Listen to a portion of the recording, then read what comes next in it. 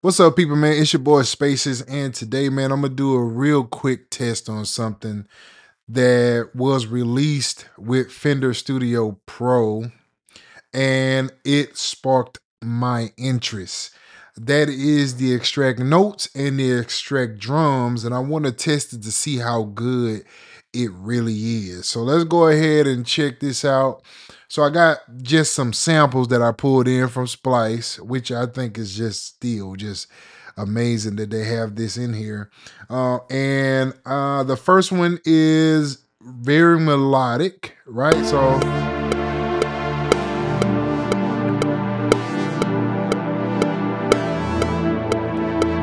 all right, and so what I did was I set this up to a keyboard shortcut. So I'm just command. This is convert to notes, extract to notes, and I want to. Wow, bro. Hold on, hold up. So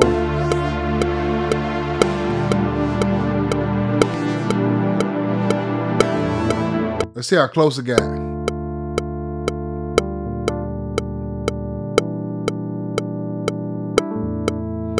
That's pretty close. Uh, wait a minute. That's pretty close. So let's add like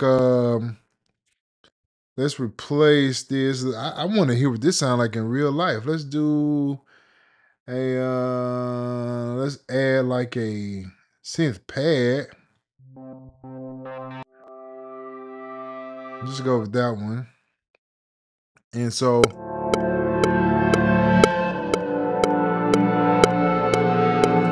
that was pitch crazy. Let's do another one. Let's go with that one.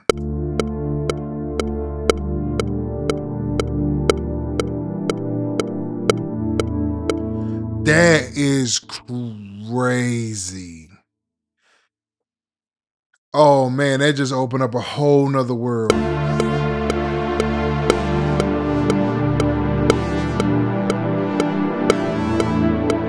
Oh man. Oh man, that's crazy.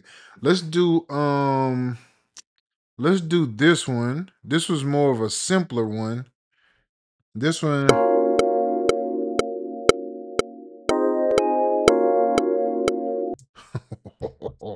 Yo. Yo.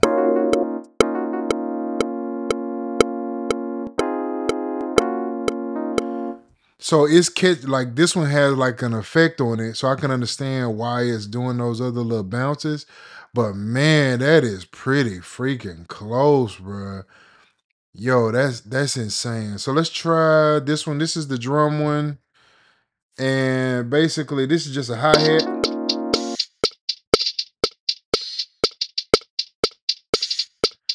So let's see what this does. Oh, hold on. Let's do where's the hi hat? So we're gonna move all this to F sharp 1.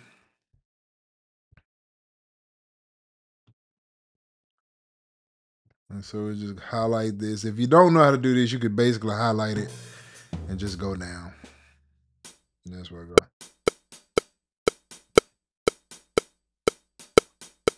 See how close it got.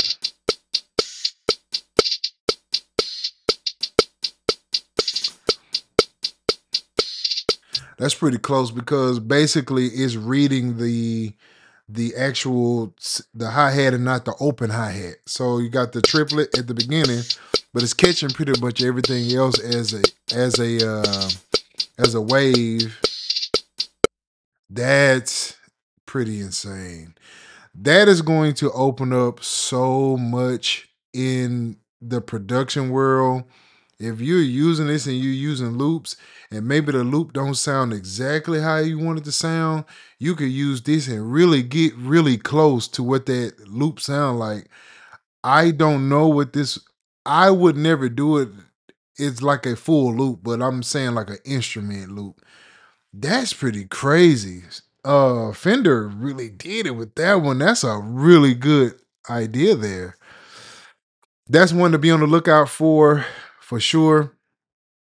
We're gonna be testing some of these other things that they got that has been added newly. That is impressive. That's impressive. I really, really like that. So I just wanted to do a quick little video, quick little test to see what it would do. I'm going to be pushing this a little bit further, so make sure y'all stay tuned to the channel, man. Make sure you subscribe and make sure you have that bell notification going so you'll get all of the videos that are uploaded. And make sure you go join the school community for free, where we are learning to do music and create music with AI, alongside AI, and creating content with AI. And so if you want to learn that, click the link in the description, go to the school community. It's free to join. And I'll see y'all over there. See y'all in the next video. Stay very close because we're going to be testing out some more stuff. Peace out.